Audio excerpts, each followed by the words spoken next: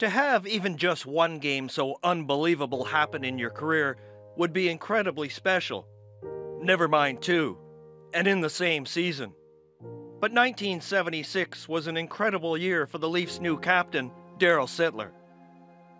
The really big night happened on February 7th, a Saturday night at Maple Leaf Gardens against the Boston Bruins. It was a day and a night that didn't exactly start in spectacular fashion for Sittler. He missed his usual pregame meal in the afternoon, and instead was forced to pick up a takeout chicken dinner he ate on the fly in his car. Then his ride to the game showed up late. Sittler was already equally annoyed and inspired. Team owner Harold Ballard had chirped in the media a day earlier that he wished he had a center good enough to play with wingers Lanny McDonald and Errol Thompson. Oddly enough, the line with Sittler at center had produced a couple of goals the previous game, but coach Red Kelly was worried he had too much firepower on just one line and was considering breaking them up. Good thing he didn't. Sittler started off with a couple of assists in the first period, but caught fire in the second, scoring 3 goals and adding 2 more assists to give him 7 points.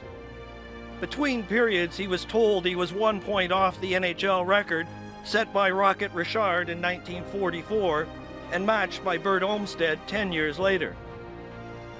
Just 44 seconds into the third, Sittler scored his 4th goal to tie the record, and midway through the period scored again to break it. He would add a 6th goal and a 10th point late in the 11-4 win against the beleaguered Bruins and goalie Dave Reese, who would never play another NHL game. Sittler would also go on to finish the season with 100 points, the first Leaf ever to do that. As incredible as that night was, a few months later, Sittler had another in the playoffs against the Philadelphia Flyers. After being energized by Kelly's pyramid power, Sittler, who hadn't scored a goal in 8 previous games, tied a playoff record with 5 goals and an assist.